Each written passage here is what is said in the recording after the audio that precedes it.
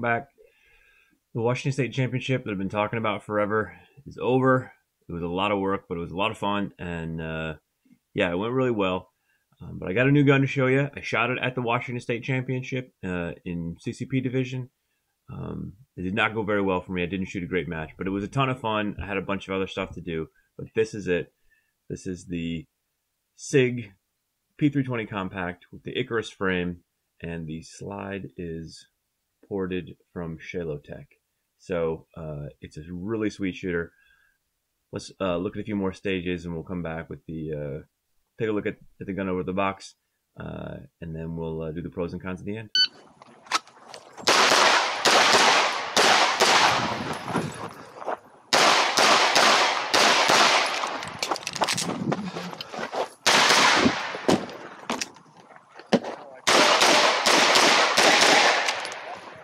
Last night she was up about every 4 hours to take medicine.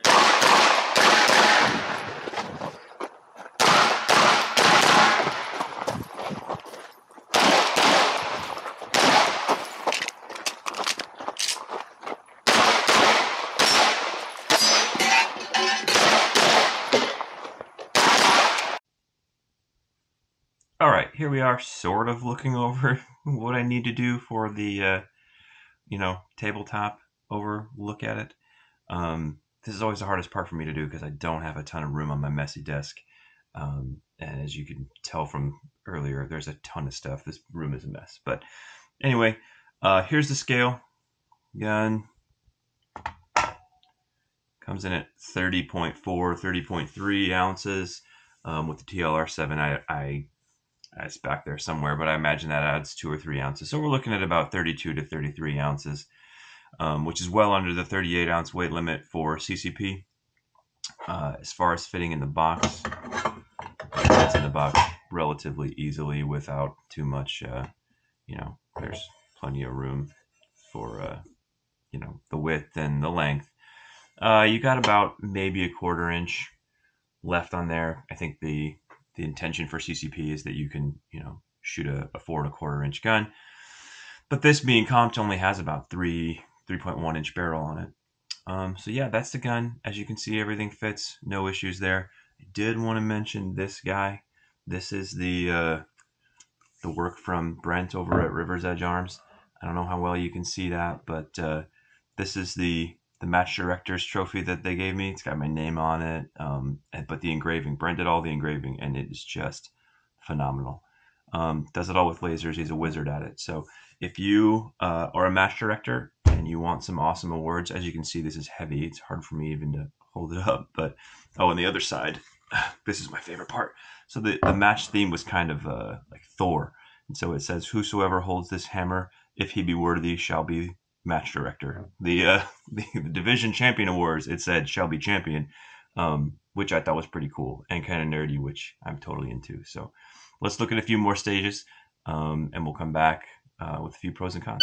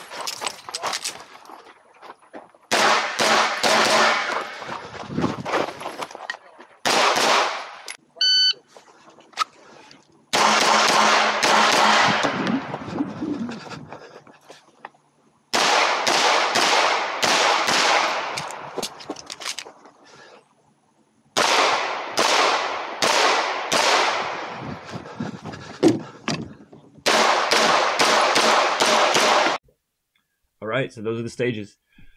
It was a good, I made most of the stages, so of course I think it's a good match. But it was a lot of fun. It was good to be out there with everybody. Being the match director, you kind of get the opportunity. Like, I got to talk to everybody and see everybody, and had a lot of good feedback about the match and how we handed out prizes. So rather than doing a raffle on Sunday or Saturday night, we just all the prizes that were given from our sponsors. We had a lot of generous sponsors. We just went down the list and randomized it according to IDPA rules. The prizes are given at random. Randomized the list and handed out whatever was on the list compared to the list of names. It made it really easy. You check in, you get if you bought a jersey, you get your jersey, you get your ticket, because we did raffle off the guns separately.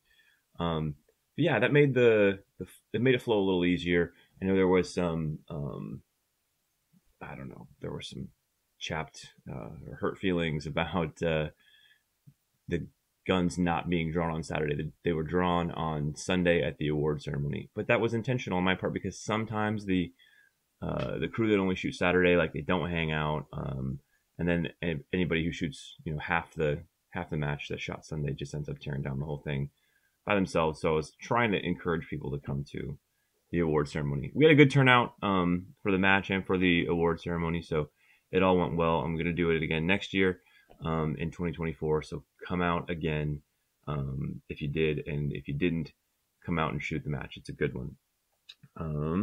But yeah, getting into the Icarus Precision 320 here. I built two of these. This is kind of the one I'm beta testing now. And it's got the 3.6-inch barrel with the ported slide, which is a new thing in IDPA. We haven't done that before. I think there's a lot of hurt feelings about that too around IDPA.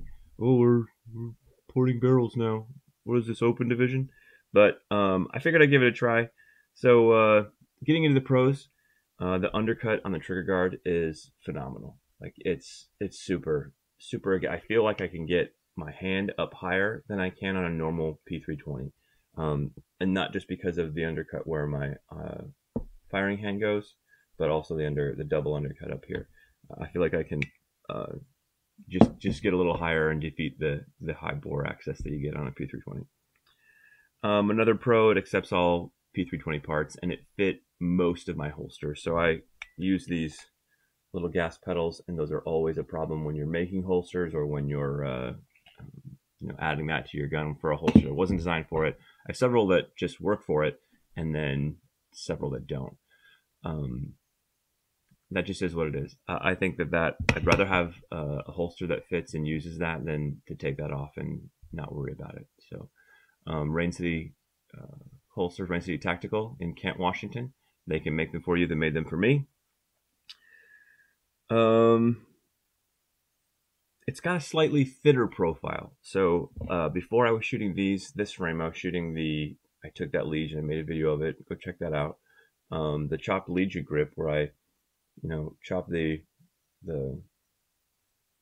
dust cover and the grip down to be this size, and that was a little thicker, and generally I like a little bit thicker grip, but this doesn't seem to bother me. It kind of feels a little bit bigger than a 365, but a little bit smaller than a 320. It's kind of in the middle. It's its own thing.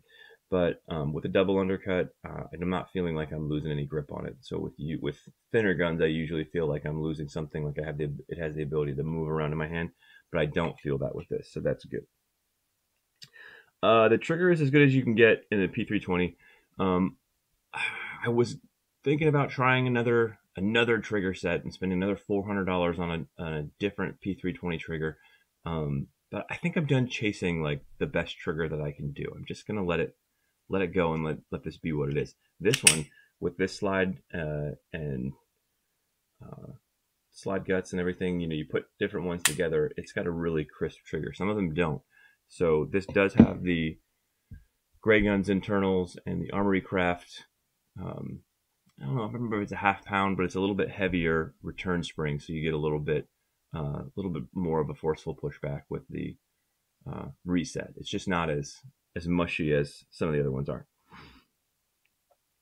So this one was big for me, and I wish it would have worked, but it didn't work. The magazines, for a while, I took the Legion base plates off the 17-round mags and put them on the 15-round mags.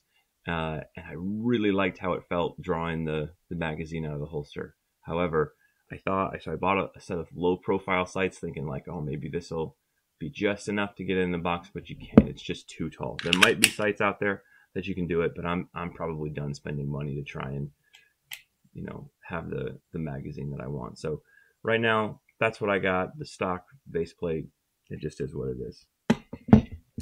This is probably the most significant pro, but it's also kind of a con.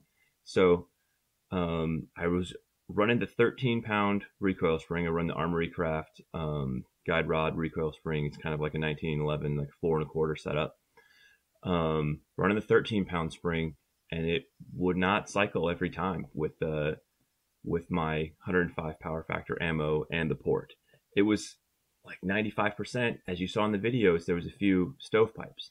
So since that match, I've put in the 11-pound spring, and it's running it every time. However, it's like I can put the Zev slide, the other combination of this without the ported slide, onto this frame, and it hits right where I'm aiming. There's something about this combination, and I haven't put it through like, you know, a whole day of shooting to figure it out, just a few matches. But there's always a flyer. There's always one like, like I called 2 good shots on that, and one is, you know, outside into the down 1 or into the Charlie or whatever. And so I'm not sure what's up with that. So maybe I just need to run it more and figure it out, or maybe I just suck and I'm going, you know, my brain's going faster than my, you know, shooting hand is. I don't know, but it seems to only happen with this setup. So more to follow on that, I guess. Cons.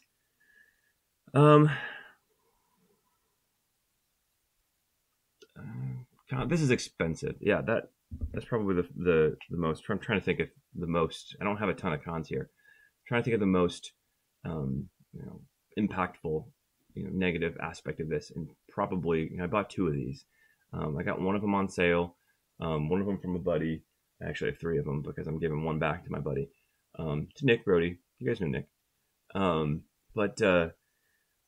Yeah, these were, I mean, together, this was like $600 in just the metal frames, not the guts, not the anything, the slide, the barrel. And getting this slide, you know, they're not very many companies, not very many companies are making these. So this took, I had to wait like, you know, 9-10 weeks to get that after ordering it. And at the time I ordered it and thought this will be cool to have in gray. And then when I got here, I was like, why did I order that in gray? I don't know why I do things sometimes. The other con is that it is the X-compact. It is not the compact frame. It doesn't change much. You just get a little bit less dust cover up front if you're going to run the 4-inch barrel. But, you know, you're losing a little bit of weight, I guess. I don't know how much weight would be on the end of, you know, an inch of dust cover, but a little bit, I suppose. I am running the TLR7 on these. I'm going to try out a TLR7A, see if it'll fit the same holster. I've read that they fit the same holster, so more to follow on that. But other than that, guys, this is a sweet little shooter. If you want to build something like this, it's expensive, but it's a good time. The recoil is just, I don't know if I talked about that in the pros. The recoil is just nothing. I mean, it's like shooting a 22. So, yeah. All right, that's about it. Next big thing for me is IDPA World Championship down in, I don't know, god-awful Alabama or something like that. But I'll be there. If you have the time and the means, check out our website, www.dz214.com, where you can donate to all the veterans charities that we support, and we would really appreciate that. See you on the next one.